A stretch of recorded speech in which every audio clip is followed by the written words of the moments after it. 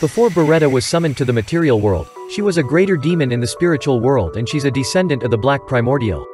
When Rimuru awakened as a true demon lord, she also received the Harvest Festival gift, causing her to evolve from Archdoll into Chaos Doll. Being a Chaos Doll, Beretta acquired a unique skill called Reverser, which allows her to switch between angel race or demon race or vice versa. Additionally, her evolution caused her majestic body to transform to adamantite, meaning most conventional physical and magical attack would no longer affect her. You see, Beretta is a demon of the black lineage. She is whimsical and values things other than strength. That is because all demons of a certain color take on the basic personality traits of their progenitor.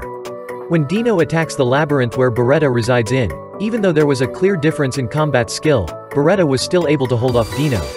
If you don't know, Dino is one of the 3 individuals entrusted by Veldanava to watch over the world, alongside Guy Crimson and Ramirez.